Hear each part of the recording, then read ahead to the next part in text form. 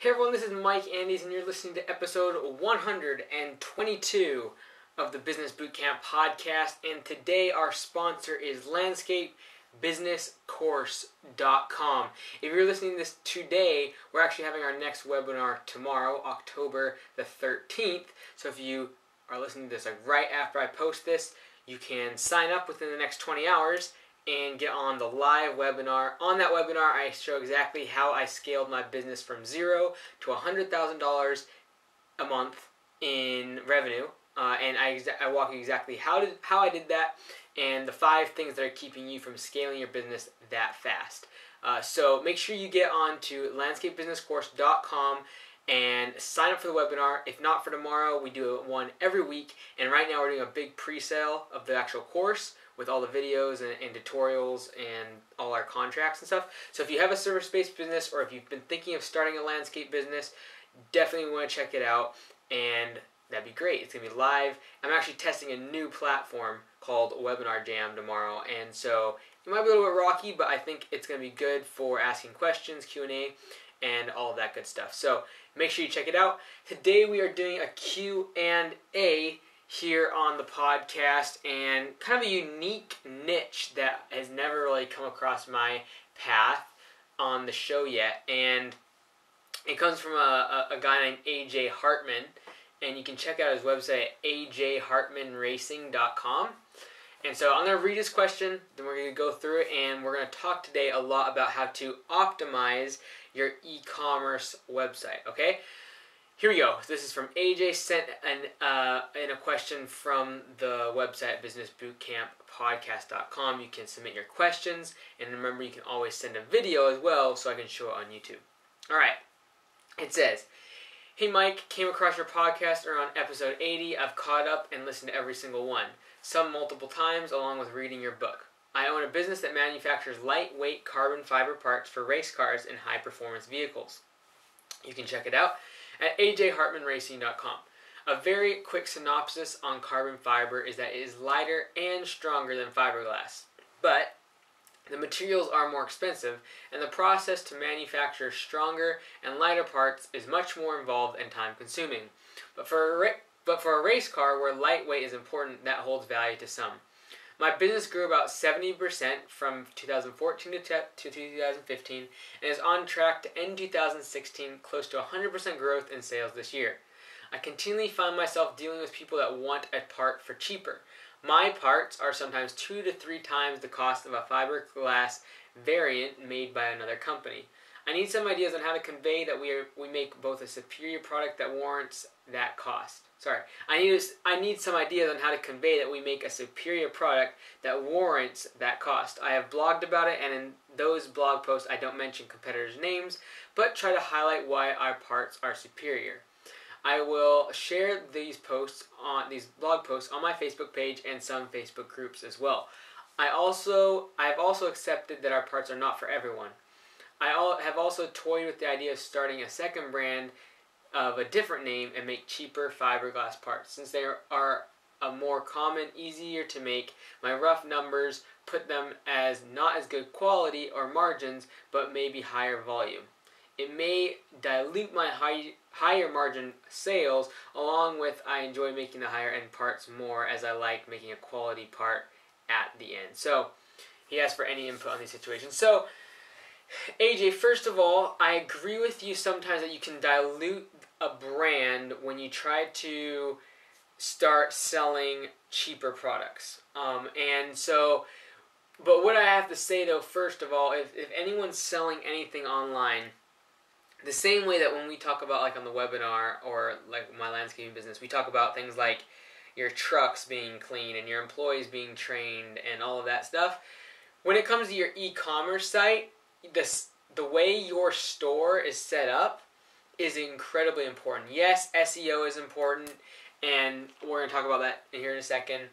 And that's all important. However, if someone gets to your e-commerce store and it just looks unprofessional or it doesn't look high class, then it's not likely that they're going to buy a high class or high margin, higher end product from that website. Just like when you go into a store, if you're expecting to pay $500 or $600 for a coat, you expect the store to be clean, modern, well lit, have friendly people, salespeople, all of that. Same thing when it comes to an e-commerce online store. People are expecting, if they're going to pay for a high-end product of super high quality, they expect to get something in return, and that is a high-quality product and a high-quality experience. So the experience of the store and everything, the design that goes into it and the employees is all super important even when they're online. So that being said, when we talk about your e-commerce site, two things that are most important. Obviously design, but just as important really is how fast your site is so that Google likes it. Okay, so I could talk a lot about your blog, which is, by the way, awesome. You could probably do some more hyperlinks, by the way, for your in your blog post, because you make really quality blog posts. I checked it out.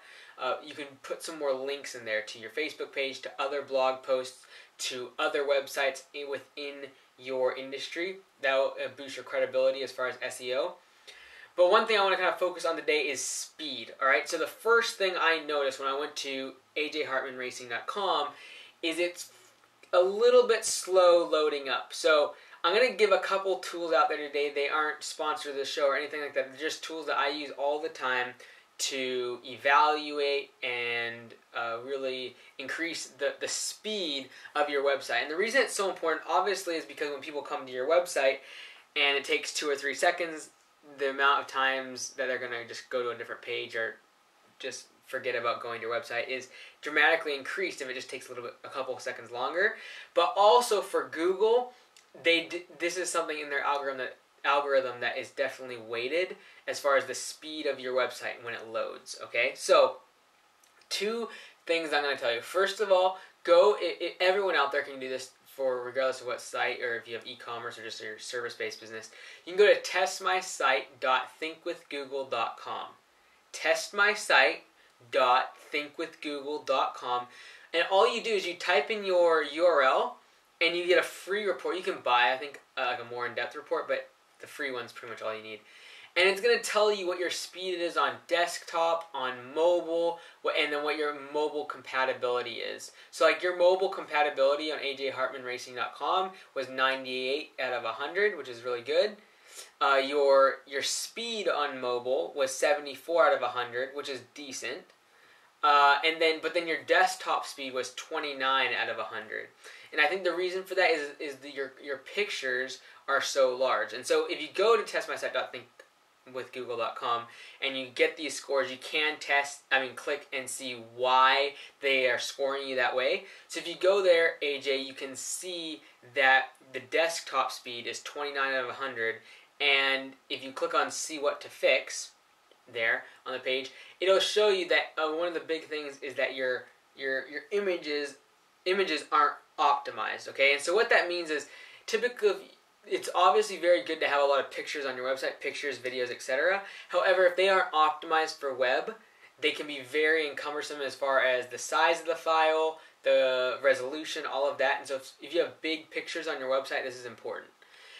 And so now you're like, okay, well, what do I do? There's 2 things you should do. Number 1, everyone out there, if this is a problem for you, you have a lot of pictures and it takes a while for your site to load, go to a website called Kraken.io. Again, this is not sponsored. This is just something I use, a tool. It's Kraken.io.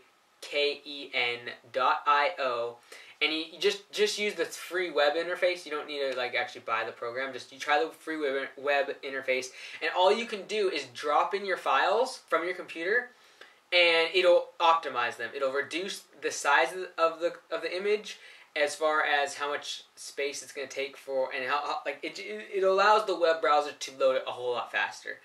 And so sometimes I've seen that program reduce the size of my images, not the quality, not like the resolution, but reduce the file size by 50 to 60%. I've seen that happen before when I've used it. So definitely an awesome tool to use to increase the speed of your site. And within a couple weeks, you can try go back to that Google tool, testmysite.thinkwithgoogle.com. Try it again and see if your scores are improving. And so this is important for SEO. It's something we don't think about a lot. We think a lot about hyperlinks. We think about connecting to other websites, making sure social and everything is connected, and that's good and that's really important. But I think speed of your website loading is something that we overlook. Now that being said, AJ, when it comes to your website, and we talked about your mobile, your store, your e-commerce store needing to look as good as like if you go to a high-end commercial retail store, you expect it to be high-end. And so I think you could develop your site a little further as far as from the design aspect. I think you could create a logo around your ajhartmanracing.com, not just text at the top of the page. Make some sort of a logo that you can put on every blog post, that you can put on all your pictures. Like all of that, you can really begin to brand and create a brand around AJ Hartman Racing. And so that's one thing. Number two is on your front page, and this is a lot of times something to do with WordPress and when you make e-commerce pages, they allow you to feature products and then have like another bar with new products and current top sellers and all of that. And so what I can see from on your site, AJ, is you have, let's see here, 5, 10, 15, 20 products that are on the front page that fall into these categories of top sellers, new products, featured products, all of this stuff, right? I would recommend doing 2 or 3 bestsellers or new products or something on the front page and not so many. Like right when I scroll down, I start seeing 20 images of things I haven't searched for, and probably people are coming to this and they have a very specific thing they're looking for. Yes, you might get the person that's like, oh, that's cool, I'll buy that. But usually they're coming here for a certain part. So what you're wanting to do here is just do 2 or 3 products that you can really push, that are really popular or kind of a hot commodity, hot item at the time. And then you can really focus on those so that when people come to the site, they look at them, they actually see what they are, and it's not just a blur of add to cart buttons and pictures. So obviously those pictures all need to be optimized. That's one of the things that making the site slow. But I also think you can scale back on how many pictures and how many items are featured on your front page. You could even change your whole front page to more of a video-centric something. If you have great racing videos and you're able to throw some drone footage in, you could make a 30-second video that is your front page that's really catchy, that shows a lot of the driving and the actual use of your product, and then have a second video on your slider menu here that shows the difference, for instance, between carbon fiber and fiberglass, and the strength and the weight and all of that. So that's just kind of some tips on e-commerce and front page and speed, SEO stuff that you can kind of mine from really all sorts of, like even our service-based businesses, I still use the Test My Site, the thinkwithgoogle.com tool and the Kraken.io tool, because regardless of your industry, you want to make sure your SEO is good, so you're on the front page of Google. And we actually just passed our competitor, whose name is like our city name, lawncare.com. We actually passed them. When you type in our city name, lawn care, into Google, we actually beat them, even though their exact name and their exact URL is what the person's searching. We still are higher than them, and it's because of the detail that we focus now on images and speed, and obviously making a blog and doing links and making socials connected and all of this stuff, and having the Google Plus page and all of these things that are so important. And so that's a really key component of it. Now, you talked about, AJ, you talked about diluting your brand with this kind of cheaper model or cheaper line of products that you think would be beneficial because it draws in a larger audience. And there's always going to be this kind of trade-off, either high volume, low margin, or low volume, high margin. And right now you're kind of in that low volume, high margin business. This is what I would recommend you doing. You can still be the high class, or like the high quality product or high end in your industry, and still sell the lower priced product. What I mean by that is, if someone's coming to you and they're wanting carbon fiber, there's really, in my opinion, I might be just ignorant and not know the market very well, but I would imagine there's 2 different types of people coming to your site.